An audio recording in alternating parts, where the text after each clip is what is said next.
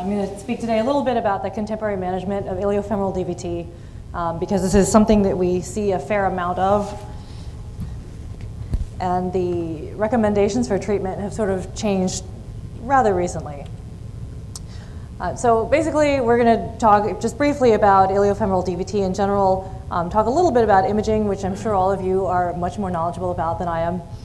Talk about a little bit about post-thrombotic syndrome and sort of understand what kind of options we have to treat iliofemoral DVT these days. So this is a patient of mine. She's 50 years old. She came to the emergency room with a 3-day history of left leg swelling and pain. She has a history of having rotator cuff surgery approximately 3 weeks prior to coming to the emergency room, and she put herself on bed rest after that for about 3 weeks and really didn't do much. She has no previous history of any clots. But when she came to the ER, she looked like this. And this is actually the picture that one of the residents took to send to me to show me what this lady looked like. So obviously, we want to know what her diagnosis is. And our presumed diagnosis is that she has a DVT. And indeed, she did have a lower extremity venous duplex, which showed that she had pretty extensive DVT from the popliteal vein all the way up.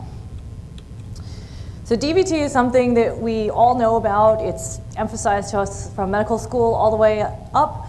It's quite common. Relatively speaking, it's estimated there are about 900,000 cases in the United States every year.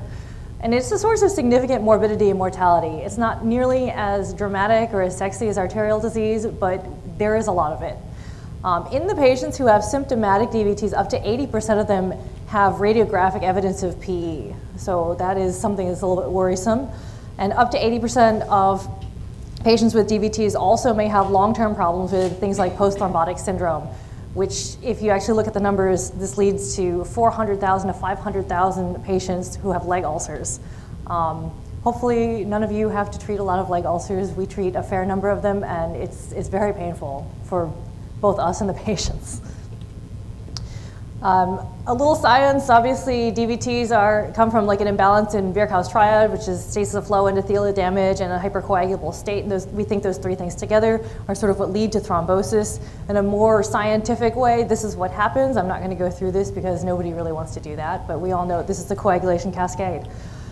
However, what we do know is that for a long time, the mainstay of medical therapy has been anticoagulation. And I remember clearly when I was in residency taking many consult phone calls about this patient is a DVT, this patient is a DVT. Well, I was a surgical resident. We said, well, that's nice, put them on Coumadin. There's nothing that we do about that. Put them on Coumadin, give them heparin, give them Coumadin. There's nothing to do. The most recent guidelines, the short version is that for proximal DVT, which we consider to be above the knee, they have to be anticoagulated for at least 6 months.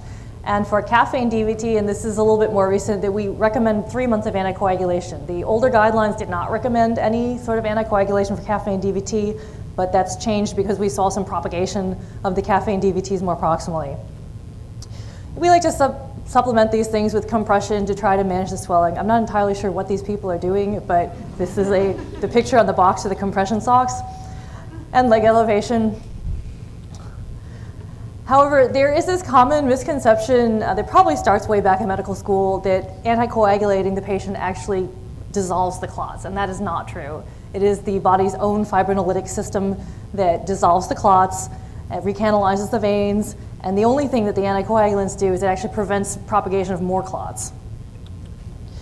So what happens to these patients' DVTs?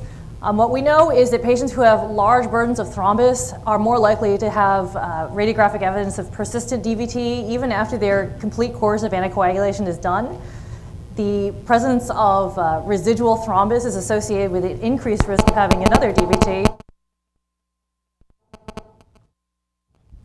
More extensive DVTs are associated with more long-term complications, which is probably not surprising to anyone. So if you have more extensive DVT, you get destruction of the venous valves, and this can lead to venous reflux, venous insufficiency, and ultimately the post-thrombotic syndrome. So knowing this, the most recent ACCP guidelines actually recommend a strategy of thrombus removal for acute iliofemoral DVTs. So obviously the iliac veins and the femoral veins are quite large. So if you have extensive iliofemoral DVT, your thrombus burden is significant. And so the ACCP actually recommends, if the patients can tolerate it, to try to pursue a strategy of thrombus removal. There are multiple studies that have been done that show that thrombus removal improves the venous valve function in the long term and overall patency of the veins. And catheter-directed thrombolysis is preferred. There was a time when we tried to do systemic thrombolysis. There were what we felt to be an unreasonable and unacceptable number of bleeding complications from systemic thrombolysis. And now that we have the technology to do catheter-directed thrombolysis, this is actually what's recommended. Also, it's important to adjunctively treat any underlying venous stenoses or webs, things like that, with angioplasty and stenting as we see it. So what does the DVT actually do to the veins? So obviously normal blood flow, blood should flow from distal to proximal, and the veins should close when the blood tries to go the other way and prevent retrograde flow of the veins. When you have a clot in the veins, you not only have the clot, but you also have an inflammatory process that occurs. The vein itself becomes leaky, the valve becomes leaky, and the valves get destroyed or stenotic, and the veins no longer function the way they ought to. And this is sort of what leads to this swelling, pain, redness, and all the badness down the road.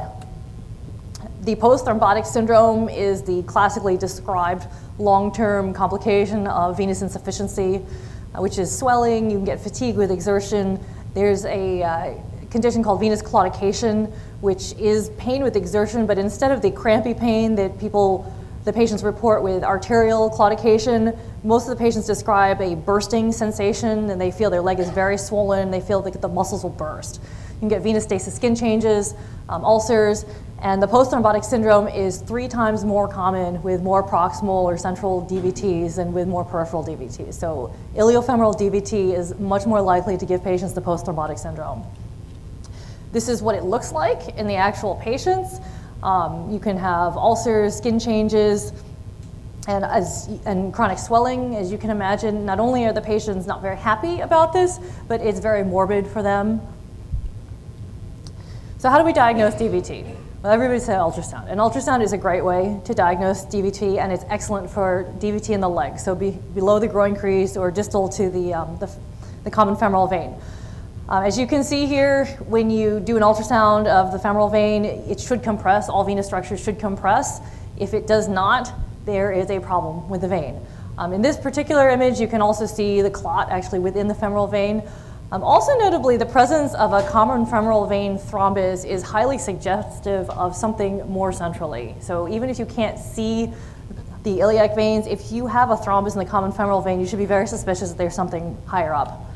Because frequently the patient looks like this, and it's very difficult to ultrasound the iliac veins in somebody who's this big. Other things that we can do if we really need to have a look at the iliac veins, you could do CT venogram, which is basically a venous phase CAT scan. You can do MR venogram. There are a variety of ways, contrast enhanced, time of flight, and all of you know much more about MRI than I do, so I'm just going to leave that at that. And ultimately, the gold standard is contrast venography. So this is somebody who has a common iliac vein DVT. As you can see from sort of the image that you have this alteration in the contrast density and sort of that feathery appearance of the vein, which is consistent with thrombus. So what about this patient, this lady who came to the emergency room? So what did we do for her? We took her to the operating room, actually, to try to take care of her clots. We did transpopliteal vein access under ultrasound, and the only reason I bring this up is this is a picture of a popliteal vein that actually has a thrombus in it. So if the thrombus is relatively recent and the clot is reasonably soft, you can go ahead and try to puncture the popliteal vein even if there is a clot in it. You just have to keep in mind that you will probably not be able to aspirate blood from the vein, and so you have to really see the point of the needle go into the vein and watch the wire go up under ultrasound or under fluoroscopy, because you may not actually be able to aspirate blood. But if you can visualize the vein pretty well and it's relatively easy to pass the wire, you can go ahead and stick the vein even if there's a clot in it. This is her initial venogram. So this is her, we actually put her prone because we had to access the popliteal veins. So in this case, her left side is also our left side. You can see there's quite a bit of clot in the iliac veins here.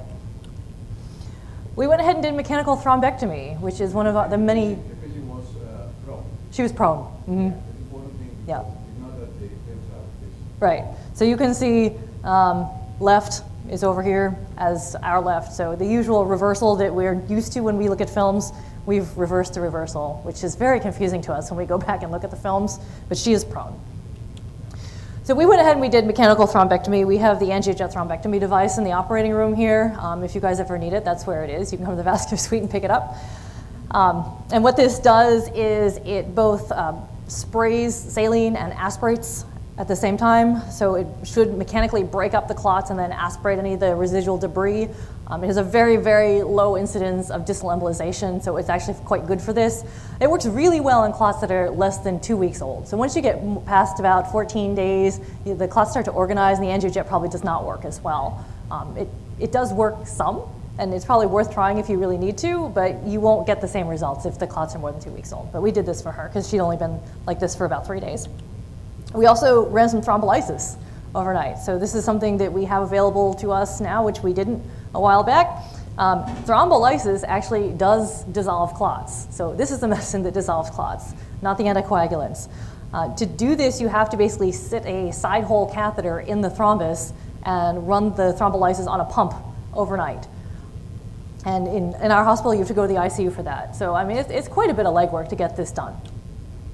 This is what she looked like after about 24 hours of thrombolysis after we'd done some angiojet and we'd let the lysis go overnight. And so you can see that it doesn't look great, but there is a lumen there now where there used to be just a lot of clots. So we actually went ahead, we angioplastied her quite a bit, and in the end, you can see higher up, she looks a little bit better. This is actually the angiojet catheter here, these two little marks, that's what it looks like. And we put in kissing iliac vein stents because I had to stent her on the left side all the way up. Remember, again, she's prone. So this is her left side, this is her right side. And so you can see sort of as the stents were deployed, there's a narrowing right here. And so we actually put some stents in. And in the end, this is what she looked like. We actually called her today at home. She's feeling much better. She has no leg swelling, and she's pretty happy. On further questioning, when I saw her in the hospital, she also admitted a chronic history of painless left leg swelling, which had been occurring for years, which no one had been able to get out of her, probably because they didn't know to ask. And so, in fact, what this lady actually had was May-Thurner syndrome, which May-Thurner is a syndrome where you actually get compression of the left common iliac vein from the right common iliac artery.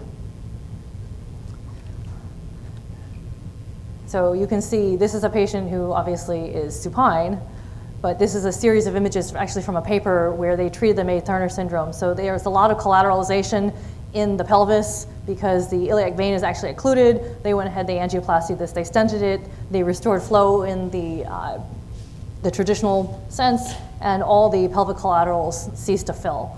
So compression or stenosis of the iliac vein, really of any of the central veins, will also significantly increase your DVT risk. I don't see any of the nephrologists here, but we see a lot of central stenosis in the nephrology patients, in the upper extremities from their dialysis catheters and things like that, and that definitely does make their thrombus risk go up. So phlegmasia. Phlegmasia is probably the worst presentation of acute DVT. You can have phlegmasia ceruleus dolens or blue color, or phlegmasia alba dolens or white color, also called the milk leg. So this is very worrisome if somebody comes in and looks like this. I've definitely seen it. It's not very common, but we see it sometimes. And this leg, it's a little hard to say, but you can see it's clearly not as purple as the leg on the left, and it is significantly swollen compared to the leg on the right.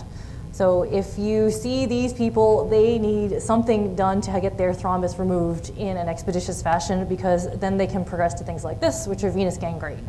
And somebody who has venous gangrene will lose the limb just like arterial gangrene. So we would prefer never to see anybody who looks like this. If you need to remove clots in an expeditious fashion, in addition to endovascular options with mechanical thrombectomy and thrombolysis, you can do operative thrombectomy, which is what we had available to us for a while. So basically here, you can either do this percutaneously. We would probably do it open. We cut down on the groins. We actually find the vein. This is the cava here. I'm not sure why it's red, but it is the cava. And you actually put some Fogarty balloons up, and you can actually pull the clots out of the cava through the femoral veins. If you need to get the clots out of the leg, this is more for, I think, the one surgical resident who's here. You can use the Esmark bandage, which is basically the big elastic bandage. We all know it because the cardiac surgeons like to wrap the leg with it when they do bypass. But it's this really stretchy elastic bandage, much tighter than an ACE wrap. And you start the patient's toes and you wrap them very tightly from their toes all the way up to the groin. And you cut down on the femoral vein, and the whole clot squeezes out of the vein like a tube of toothpaste. And you end up with something that looks like this. So we don't do that very often, but if you really need to get the clot out of the leg, it's hard to pass a Fogarty because you're going against the valves, and so this is the way to do it. I'm going to finish briefly with a word of caution about IVC filters, because IVC filters, historically, in recent history, there have been a lot of IVC filters placed. I think they are falling out of favor to some extent, but please keep in mind that IVC filters are an intravascular foreign body, and intravascular foreign bodies are thrombogenic in and of themselves. This is a patient of mine who had an IVC filter placed 3 years ago prophylactically after a major trauma. It was appropriately indicated. He had a big pelvic fracture and he couldn't be anticoagulated. He's quite a large man, so I think the filter was well indicated, but he came to me with a year of progressively worsening lower extremity swelling bilaterally, very severe, to the point where he had to quit his job. He works the produce section in a Brookshire's, and he was unable to work anymore. So he's also prone. We did a bilateral transpopliteal vein accesses on him, and this is his femoral vein here, which is not normal. You would expect it to be much larger than that, and the contour to be much better. And this is actually what he looks like up in the pelvis, and this is the culprit right here. This is his IVC filter, which I believe he has I think it's a trapeze, so they put in a permanent filter in this man. And so his entire cava is thrombosed. So we don't get these patients very often, but once in a while we do see them, and it's pretty significant when they come to us. So you can see he barely has any flow through his iliac vein here. I don't know if I have a picture of the other side. We shot contrast up the other side. It looks pretty similar. You can see contrast does not go into the cava. In fact, goes over the confluence of the iliac veins down the other leg because this is completely occluded. Fortunately for him, we were actually able to pass a wire through this filter and get the catheter up through the filter, and the cava around the renals and higher up was actually patent. So we did some angioplasty, some stenting, we ran the angiojet, and we lysed this guy with a lot of lytic overnight and brought him back. And so I don't think you can see the filter in this picture, it's probably up here somewhere. But you can see that he's actually much better. He doesn't look good by any stretch, but he does look significantly better. So that being said, we lysed him for another 24 hours. And then he looked like this. And so I think you can see a little bit here is the filter hereabouts. So you can see that the filter, which was occluded, that started to open up. You can see the cava up here is open. Here again, the cava on the other side. Here's the top of the filter. So we have some flow. We thought we were still making some progress, so we lysed him for another day. And then 72 hours later, this is what we had. 72 hours after we started. If you're going to run thrombolysis for patients with clots, whether they're arterial or venous, 3 days is about all you have. Most of the time they're done in 1 or 2 days, but you really shouldn't go past 72 hours. Your risk of bleeding complications goes up significantly. So things like massive GI bleeds, intracranial bleeds, things like that. So you gotta work within your 3-day window. But this guy, he doesn't look any different to me when I see him in the clinic, but he says he feels much better and he's able to walk and go back to work and things like that. So, I wish that he had had a retrievable filter that had been removed, which he did not, but we were lucky that we were able to actually open this up. There are some centers that will describe if you have an IVC filter, which is thrombosed. If you can lyse them open, they will actually take a balloon and crush the filter up against the walls of the cava. So that's an option. I think you have a patient that you're going to do that too. So they can actually try to fracture the filter and actually crush the filter up against the wall to eliminate the obstruction. But as you can imagine, that is a little bit risky, and it would be a lot better if they just didn't have the filter in the first place. So the reason I bring this guy up is because for those of you putting in IVC filters, please, please, please, if the patient does not need a permanent filter, don't put a permanent filter in and take it out when they're done. From a resident standpoint, it's kind of fun. From a patient standpoint, you can prevent a lot of morbidity down the road. Also, the studies that have been done on occluded cavas associated with IVC filters, the biconical filters, the trapeze and the optes, are significantly more likely to thrombose the cava than the Greenfield-style umbrella filters. So they're easy to put in, the sort of the double basket filters, but they are associated with more caval thrombosis. So it's something to keep in mind. So basically, in summary, a DVT is associated with significant mortality and morbidity. The strategy of thrombus removal should be considered in patients with massive iliofemoral DVT because this can actually prevent their complications of things like DVT recurrence and post-thrombotic syndrome. We have surgical and endovascular options. The general consensus these days is the endovascular options are probably better. So that's good for all of you because surgery is not the option for most of you. So these patients may show up to see some of you. The only caveat with the endovascular options is you got to make sure that the patients can actually be lysed. So there are a bunch of contraindications to thrombolysis. So obviously, if your patients had major surgery, they're at risk for bleeding. You know, they've had they've had a fall and some sort of intracranial trauma. Those guys cannot get thrombolysis. But if you can give them thrombolysis, ultimately they seem to do better. And IVC filters, they're very helpful in the appropriately selected patients, but if they can be taken out, please do so because you can prevent a lot of morbidity down the road. I'd be happy to take any questions.